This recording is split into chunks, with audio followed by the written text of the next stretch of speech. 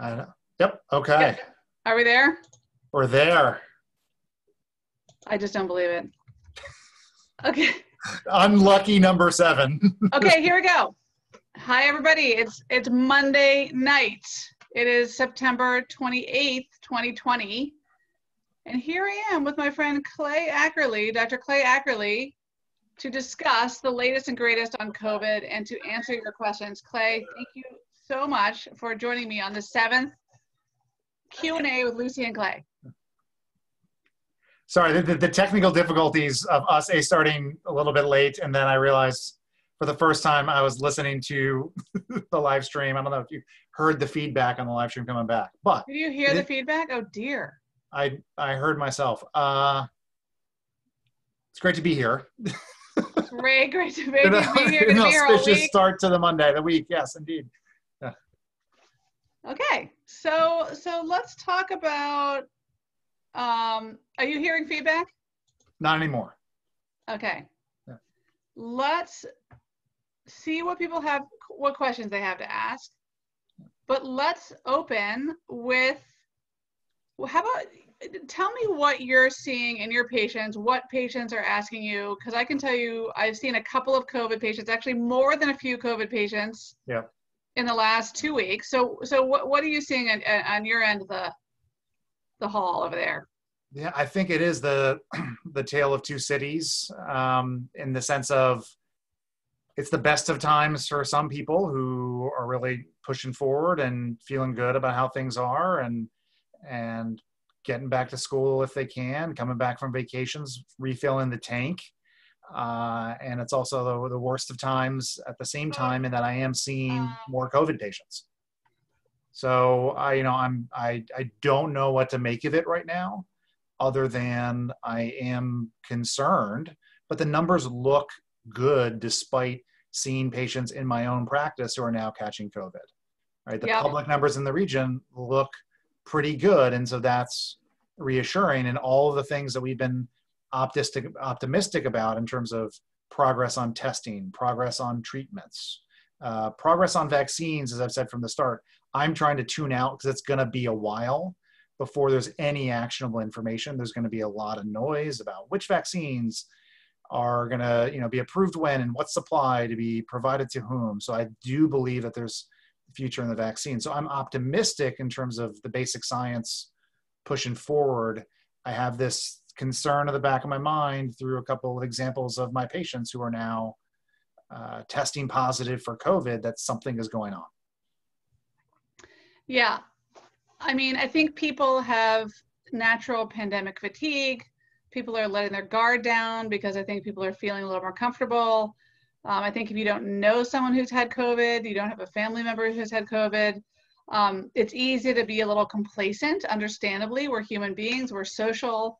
We want to get out. The weather's been nice. We want to, let our hair down a little bit. We hear about the coming twin-demic, which is the media's favorite way of scaring us about the upcoming fall, which may be actually, legitimate. But I think people are letting their guard down a little bit, and we very well know that the virus loves it when we commingle in small spaces, indoors and up close. And so the patients that I've seen who have been positive for COVID in the last 2 weeks, not surprisingly, have gotten it for non-mysterious ways. They've gotten it because they've been up close, closer than 6 feet, indoors in poorly ventilated spaces. So I do worry that as the weather gets cooler and people are inside more, we're going to see an uptick in cases. It's possible, as you and I were saying, before the show started, that if we were to double down on the risk mitigation factors to limit the spread of coronavirus, we would also limit the spread of flu because it spread in the exact same way. Yeah, exactly. I mean, I think the twin-demics is, I think, a little bit of concern is appropriate to make sure people get, their flu vaccine and are taking it seriously. I do have optimism that this will also be one of the lightest flu seasons in a long time, just given people taking the social distancing, mask wearing seriously. And even if it's not universal and it's not enough to stop COVID from coming back, it should be enough to blunt the effect of influenza. But influenza, while not here yet, will almost certainly be here at some level. So we do need to be careful. Yeah, people ask me all the time, like, what do you see if you look in your crystal ball? When are we getting out of this? And the answer is I really don't know. You and I have talked over the last 7 months about our predictions for perhaps the spring of 2021 looking a little bit better.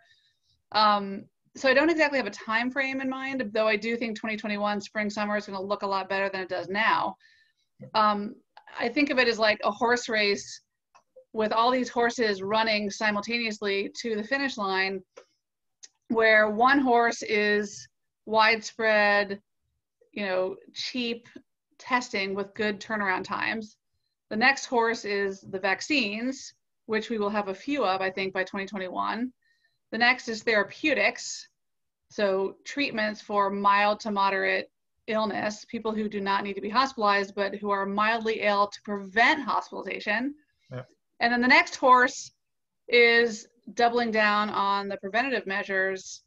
And I think as we go forward, we're sort of watching these 4, and maybe there are 5 or 6 players kind of simultaneously edge forward. And I'm hoping that I don't actually think that there's going to be one thing that changes the game. I think it's not going to be like one vaccine that then makes us all okay, or one therapeutic that's going to make us all okay. I think all of those things together are going to coalesce and allow us to move more freely about the world.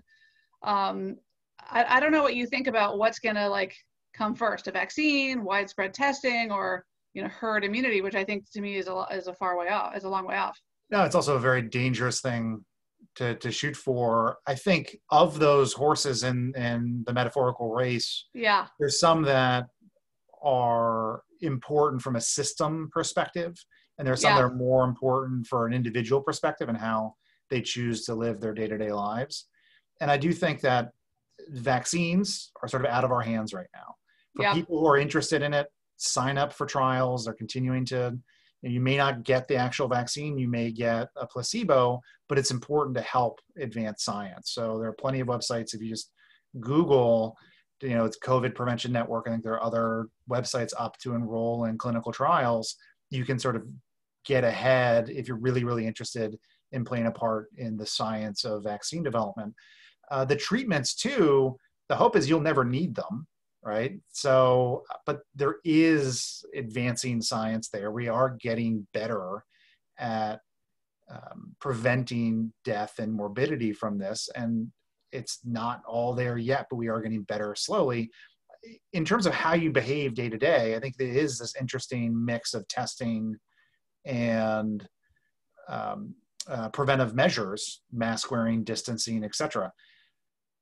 The challenge with testing right now is it's not entirely clear how to integrate that, right? The access to testing, the turnaround time for testing. I'd love for us to have the rapid daily access to testing. If you know you need to do a high risk activity in terms of seeing someone who's high risk, test yourself. You'll know you'll be good for the next 24 hours, even if you're in the early incubation period. And that can open up a lot of things you may not otherwise want to do, or take some risks and say, I'm coming back home from a business trip that you have to take, or a family trip that you really need to take.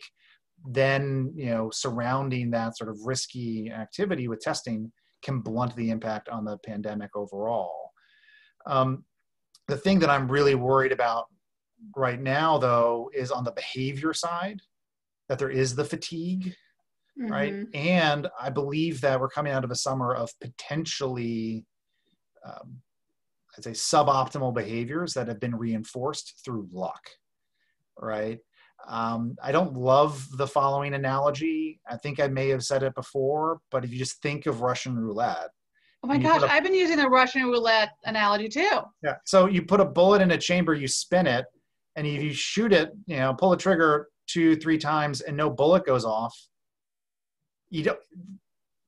pulling the trigger with a bullet, is not a good idea. You just happen to get lucky that you didn't get sick, right? And and I think there are a lot of people who have been taking risks. So they, for their mental health purposes, they have to. But we need to invest in resilience to kind of this. I mean, this fall and winter, as the days get shorter, as it gets colder outside, we need to find ways to maintain those best practices that we know if you maintain them, you will be safe. Yep. And you were saying this weekend, we were talking about investing in resilience and investing in space heaters. Yes. Because one way to prolong your ability to socialize with some of your loved ones is to be outside as long as possible. So get a good coat, get from Home Depot, like some sort of fire pit. We just got some space heaters. My husband and son spent like 7 hours assembling one of them this weekend so that we can sit outside and potentially safely hang out with neighbors 6 feet apart with masks, because, you know, we want to be able to socialize. We want to be able to, you know, act a little bit like normal human beings who are wired for connection and, you know, social life. But at the end of the day, the virus has not changed one bit since it landed in the United States. It's that human behaviors have, and as you said, we're getting a little bit inured to the risk. If you've been lucky enough not to get sick yourself, not to know anyone who's gotten sick, you can start to think, if you take one risk, then why not take another risk and take another risk? But there's this concept of cumulative risk, right? Where, you know, every risk you take it's additive. It's not that, you know, taking a risk means that you are therefore entitled to take another risk, or you're going to be safe from taking another risk. So it's tricky. Absolutely. And I think there's the early on, I feel like the peer pressure aspect of all that was really high, and it is now coming back. I think people got into a particular groove, and now I think they're going to see a lot of peer pressure again, especially as elements of small pods maybe beginning to make different decisions. How are those pods, you know, splitting up with schools and what that means? It is, that's tough. Okay, we got a couple questions coming in, Dr. Ackerly. All What right. do we know yet about whether the novel coronavirus sticks around in our systems, like herpes simplex, herpes zoster, which, as we know, lives in our system forever and then comes out in, you know, flare-ups? As far as we know, coronavirus is not like that at all. Coronavirus comes, it gets attacked by our immune system, and then goes. It doesn't lay dormant in our system for a long time, as far as we know. And so that is absolutely the understanding. I think it's a fascinating question because there are a number of examples of where that may not be the case. Right. Right. And the question is, what's the rule versus what's the exception to the rule, and how common is that exception? I think there was an article, and I forget in which science newsletter, that covered this really interesting example, and I forget in which decade, maybe it was in the 60s or 70s, where a group of individuals down in Antarctica, right, were there. Did you see this article? No, about COVID? It wasn't about COVID. It was about coronaviruses and cold viruses. Oh, no, I didn't see this. Right, which in cold viruses aren't thought to lay dormant. But they were down there for like 7 months, and they had not been interacting with the outside world at all. Then one person ended up developing cold symptoms, and everybody else in that group ended up catching colds, quote unquote. Right. So how is that possible? And I think there's now some early work into seeing what those mechanisms might be. Are there people who perhaps don't have it laying dormant, like herpes simplex or the chickenpox virus, but have a little bit up and down, up and down, up and down, maybe in a different mechanism, and then suddenly your immune system, you know, is weak, and then the virus comes back. So I think you're completely right in that that's the normal medical judgment, is that that's not the case with the seasonal coronaviruses, probably not what's going on with COVID at this point. But it's fascinating to think about what we're going to learn about coronavirus, SARS-CoV-2, and other viruses, given the amount of focus that's now being paid to it. And a corollary to that question is someone else is asking, after the initial discussion of some people getting COVID twice, has this become something you've seen frequently? And Clay was one of the first people to report a patient who seemingly had coronavirus twice. And after you had that very fascinating case, it was reported again and again. I mean, not that many times, but people were actually isolating separate, do I say, strains of coronavirus that that seem to have infected an individual or two, separately multiple times. Exactly. So I think they were able to prove it where for my patient we couldn't. Right. And that they were infected with two separate strains. And yeah, I think honestly, it's probably a rare event, right? It's probably rare. I'm not seeing a ton of it. That's the only patient that I've had who's caught it twice. And it's not like I have hundreds and hundreds of COVID patients. So, we will see over time. I can tell you with fair certainty that it's possible. Yeah. And we don't know enough about our immune response to COVID to know if you've had it once, like, are you in the clear? I think there's enough, and part of the reason why I felt compelled to tell his story was sort of people who have caught it to not let their guard down. Yeah, I had a patient what day is it? It's only Monday. I had a patient last week who had COVID back in July. And so when he came in to me for his annual checkup last week, he asked for a COVID antibody level. And I said, do you really want to get it? It doesn't have that much meaning. He wanted to get it. So we did the antibody test. We have this test at our office. And his antibody test came back nice and positive, a robust, it was like a 6.5, which is a nice robust antibody response, which means that his immune system mounted the appropriate antibodies, the proteins that are these little soldiers that fight infection, which is, we think in part why he recovered so nicely from coronavirus. And so he asked me, so can I not get coronavirus again? Like, am I protected? Is this a hall pass? And I said, no, you can still transmit virus. You can still carry it and transmit it to other people. But I did say you're probably not going to get infected for the next, we think, 3 to 6 months, but we just don't know. So we just don't know. We have a lot more to learn. We don't know. Agreed. And I think it's just not worth those risks. It's certainly not a hall pass. Can you feel a little confident that if you were to get it, you probably won't get really sick? Probably. I would probably feel pretty good. I'd rather have an antibody than not. Yeah, because I think it goes back to some of the concerns with my telling the story of my patient and these other patients, is that if the natural immune response to being exposed to the virus is not effective, then are there concerns about the vaccine process not working either? And I do believe that the vaccines that are being developed will work in the vast majority of cases. So yeah.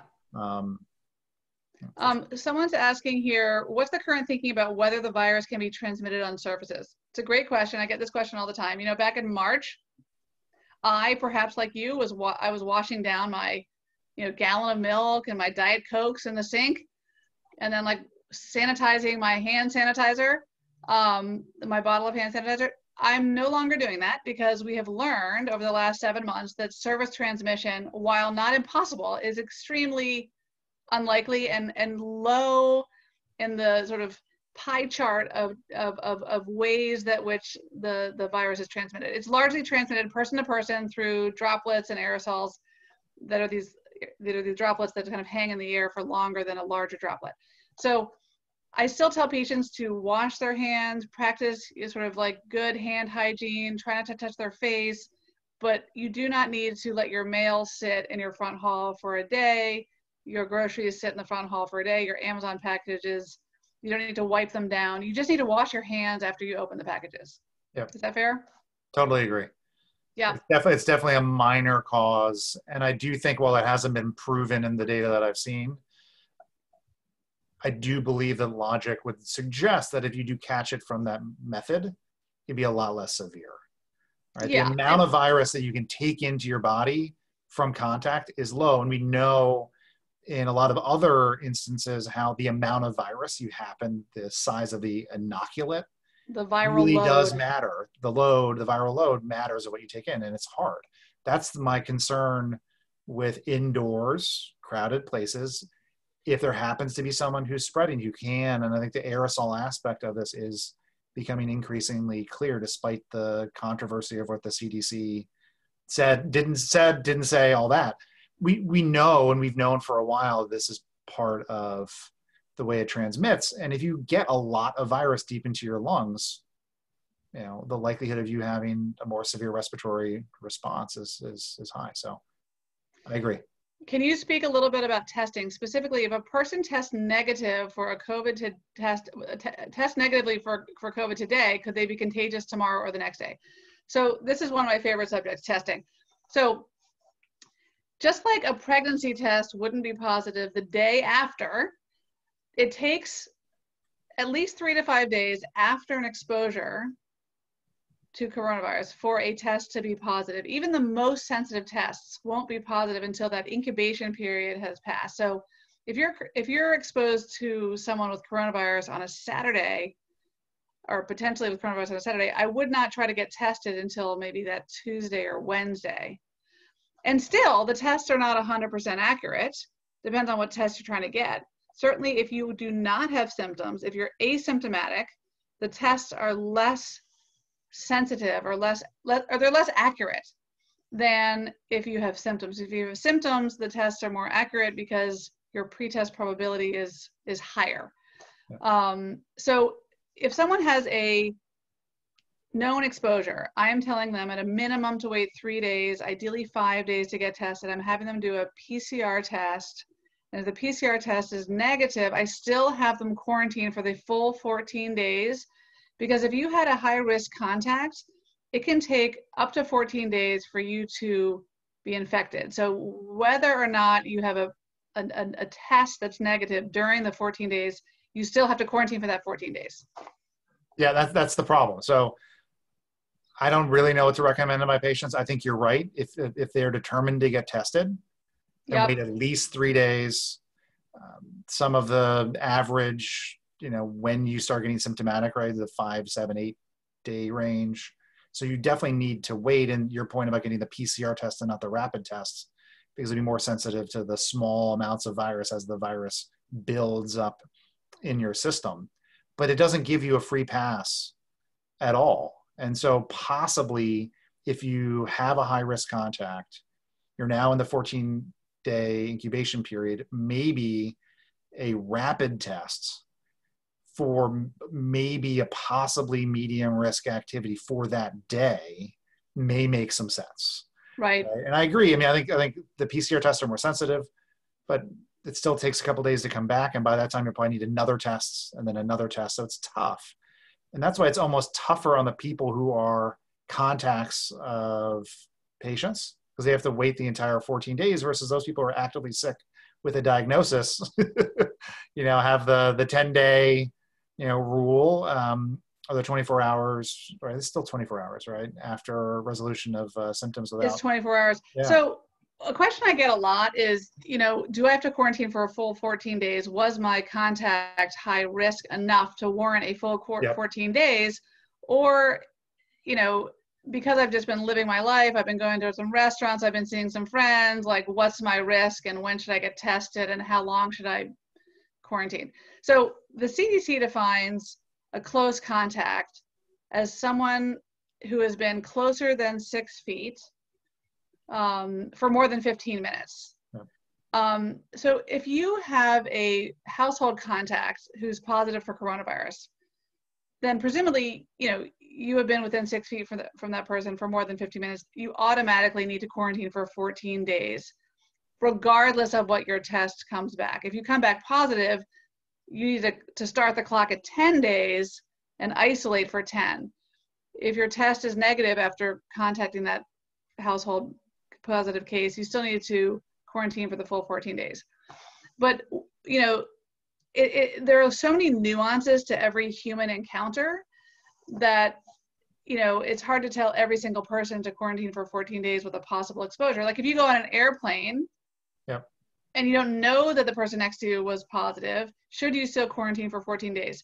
The answer is I'm trying to err on the side of caution and say, yes, you should quarantine for a full 14 days. If you're coming back from California after you've been on an airplane, I would quarantine for 14 days before you entered, circulation with other people. But how are you handling these sort of more nuanced situations, Clay, with your patients? Because there's so many situations and people are moving about more and more. No, it's hard. And I think that's as much as we can reduce those movements. I think we're in this dangerous phase of a lot of people moving more with these long incubation periods. So we need to be careful. I think the point of how difficult it is a good one. I had a patient today who picked up his son who was positive from the airport. It was a 30-minute drive, but they were both wearing masks. And then the test came back positive for his son, and the test came back positive. They were wearing masks. It was indoors. Didn't technically meet the CDC criteria, but how well? That's a high risk. What was the quality of the mask? How well were they, wearing it? How high was, were the windows open? Really? So I said, you need to be careful, and you should quarantine for 14 days. And and I had the exact same issue. When do we test again?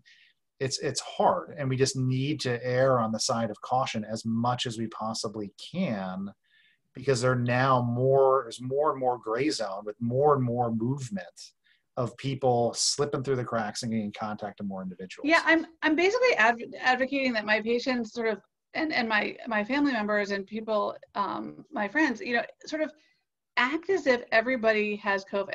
Yep.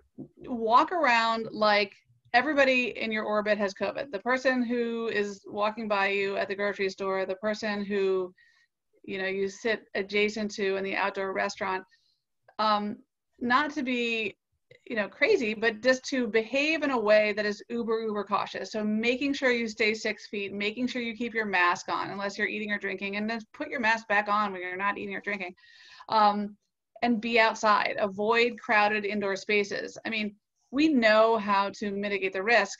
I think we just need to double down on those risk mitigation measures and assume that people have COVID, because we just don't know. Correct. It's the shortcuts. You're trying to find a shortcut. That's where you're going to get burned. Yep. And I think if you assume that you have it, right, in the way you behave with others, and you presume that other people have it in the way that you behave, but you put those systems in place with some social distancing, good mask wearing, hand hygiene, everything's going to be fine.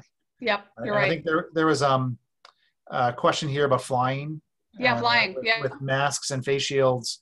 I think there's now been a couple of cases coming out showing more clearly what we would have expected otherwise in terms of COVID spreading on airplanes.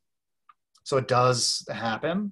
And I think if you've got a nice face mask on, with a good face shield on, practicing hand hygiene, given the amount of air filtration that happens on an airplane, it's a reasonably safe thing to do if you have to do it. Yep. If you have to do it and you're really worried about catching COVID, my guess is going out the other side, you're not going to catch it on that airplane. If that's the case, we would have heard about it by now as being a frequent hotspot. And it's not a frequent hotspot, but there are plenty of people who are catching COVID on airplanes. Yep. Yeah, I mean, if the ventilation systems on planes are better than we had thought, I think. But let's face it, if you sit next to somebody or even 2 seats over from somebody who's sick, that adds to your risk, and you don't know who's sick when you're getting on that plane. Okay, so workout classes. Someone was asking about a workout class outside, but not 6 feet apart. So, the ideal situation is to layer the risk mitigation elements on top of one another. So being outside and 6 feet apart and masking and, hand hygiene precautions. If you're outside and you're wearing a mask and you're 5 feet apart or 4 feet apart, you're probably better than if you're indoors and 4 feet apart. But just know that every time you cheat, so to speak, on those risk mitigation measures, you're adding risk. I do feel, I don't know, I mean, just scientifically, I know it to be true, but also just emotionally, like I feel so much safer outside than I do inside. So, I don't know, if you have a yoga mat that's 4 feet from the other person, I just scoot it over 2 feet and feel a little bit safer. Yeah, I mean, if it's outdoors, I think that's probably reasonable. I think this question had a really good second part to it. seeing lots of people attending these outdoor classes makes me nervous, but I'm also feeling jealous. Yeah, it's so well said. Yeah. And Yeah. I totally get it. But just because they're doing it doesn't make it a good idea. We don't need judgment. People are making these decisions independently. I think there are some challenges when we get to the point where there's limitations on personal protective equipment and hospitals get full again. And then I think the level of personal responsibility is even higher to be completely safe. But some people are going to make bad decisions, and that's okay. It's what they're taking on themselves and then their families, and it's not great. But I totally understand the feeling of jealousy and envy. And at the end of the day, I think we're going to get to the other side of this in not too long. It's been 7 months. I do think in 6-7 months, we're going to be in a very, very different place. Yep. I really do, even though Fauci's even saying we're not going to get back to normalcy until the end of 2021. You stack, as we've talked about, better access to testing, continued improvements on treatment, the beginnings of vaccines getting into people. I do think that we can begin to get back to normalcy faster than that. I agree. It's like, I never disagree with Fauci, and no one has a crystal ball, but I just see on the horizon, as you said, developments that are going to let us liberalize a little bit sooner than the end of 2021. But how important is it for family members in the household to isolate from one another if they have symptoms? I think that's a great question, because as you and I both know, Clay, and I think many people watching know, the household transmission is one of the biggest sources for illness. So, it's very hard to isolate from one another in a household.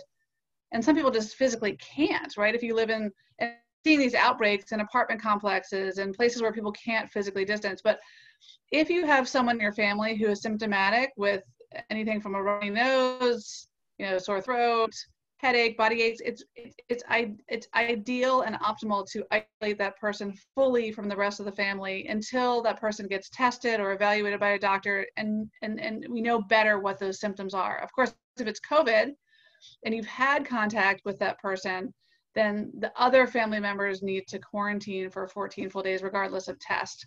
Yep. And I think something is better than nothing. Do the very best you can is important in this regard. So yep. I do worry, just like I think space heaters are going to sell out, indoor HEPA filters are important in reducing the amount of potential viral particles in the air. Yep. And so if that's something that can be utilized in a home that's got someone who's COVID positive, but every step matters. Even if there are 2 people, I've got a couple who have COVID, and I'm encouraging them actually to separate.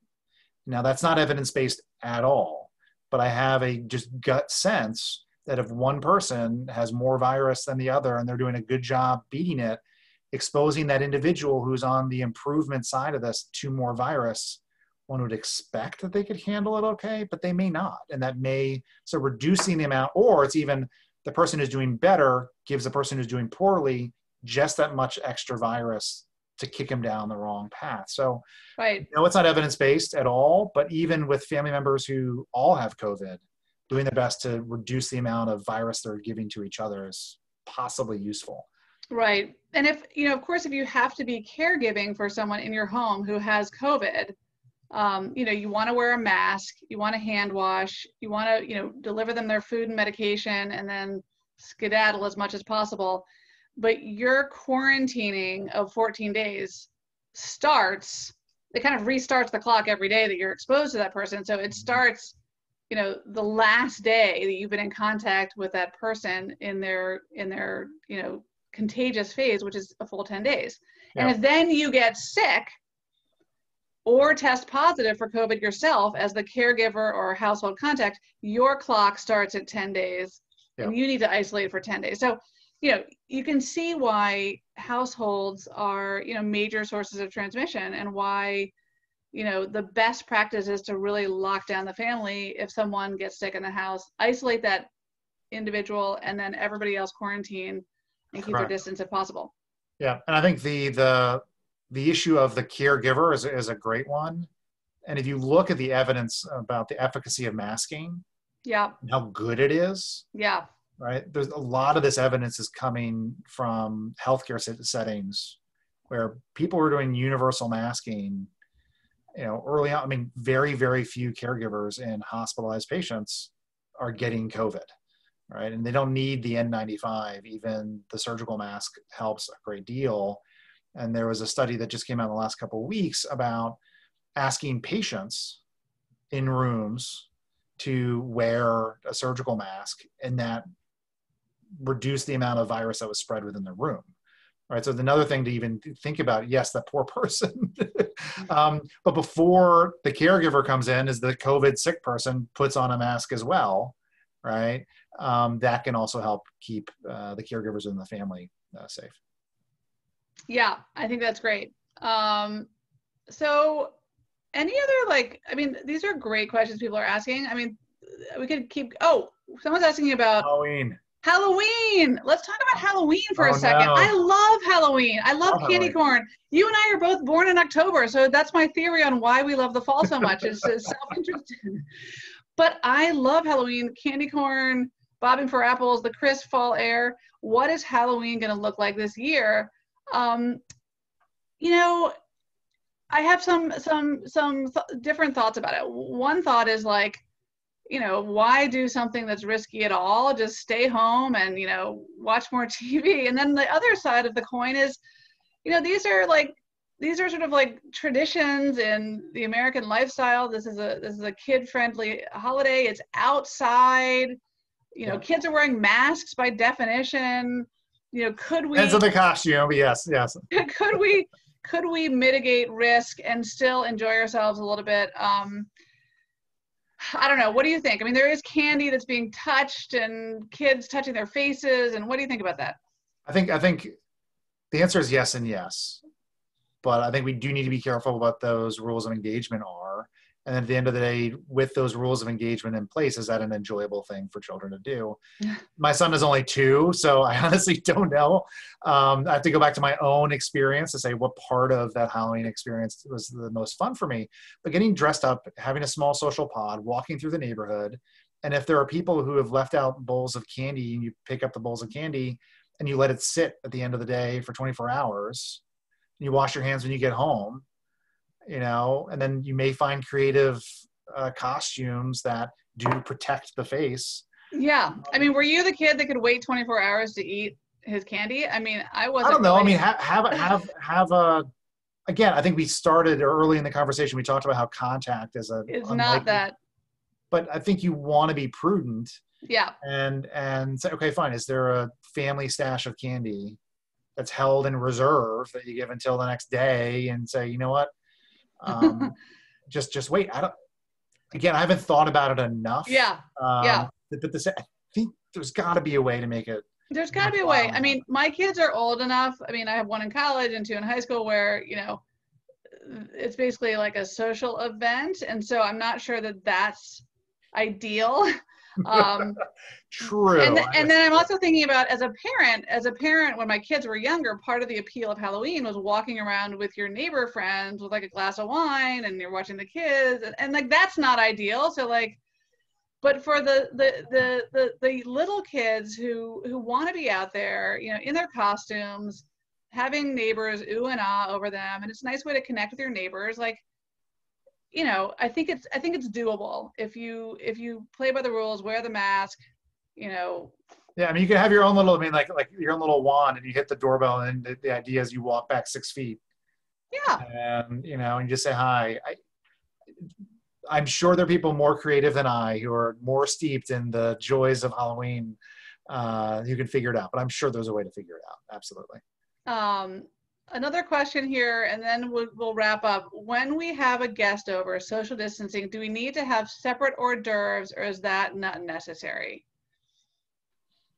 I mean, I have a gut reaction to it, no pun intended. I think, honestly, it's fine to have the same food. I would actually just keep them in separate places, right? If the host wants to put out the food a little bit before the guests arrive, My bigger concern, honestly, and what I've seen in certain distance gatherings is not the concern about the food contamination. It's about what the flow looks like. If two people are coming to the food at the same time, my guess is it's fine to have the same food, but I would create separate plates that the two groups can go to. I think it's a good point. It's like everything. I mean, it's the commingling that's the big issue. Right. Like when we're talking about sports teams, right? It's like the sports teams, they didn't get they didn't get COVID from playing football necessarily. They got it from hanging out in the locker room together. So same thing with a cocktail party. It's not so much from the food, it's from the commingling at the cheese platter. Yeah. Okay, one last one here. How do you cope with the fact that it seems like every symptom can be COVID? Every 1 or 2 weeks, we have someone in our house that has a headache, GI issues, scratchy throat. Yeah, I mean, it's winter, and we're starting to see some of these rhinoviruses and other sort of respiratory viruses circulating. I had a patient with strep today. And so well, I think this is where you need to have a doctor, someone you can call and run these things by. And then I think you need to always err on the side of caution and know that if you have had any exposure that you could have COVID, because COVID can manifest itself as nothing, right? You can have no symptoms. It can also be a head cold. It can be cough, shortness of breath, loss of smell. It can be diarrhea. So I think it's really important to have a doctor and talk it through with your physician. Yeah, I mean, I think yes, and another question came in, and I'm not sure what it's going back to. And the other thing is allergies are rampant right now. Honestly, early on in the pandemic, I said, everybody who's got seasonal allergies, please just start taking your prophylactic allergy meds. Totally. Start taking Claritin, Allegra, Flonase. Flonase, do it. Saline rinse, be aggressive on that. I think when you're catching strep throat or you get another cold, you have to wonder, what did I do wrong? Maybe you got lucky you didn't catch COVID. But you had to catch it through contact with somebody. And it is really tough on the parents with the young kids who may be going back to school, and what did they get, and what are those viruses that are circulating that are non-COVID viruses. It's not easy, and this is going to be a messy fall in that regard, but be careful, talk to your doctor, treat the most likely things, and if you need to get tested for COVID, get tested for COVID. Yep. Dr. Ackerly, Clay, thank you so much for joining me, and thanks for everybody for watching, and we'll do this again. We'll do our 8th Q&A with Lucy and Clay in a couple weeks. All right, look forward to it. All right, bye guys. Thanks for joining us. See ya.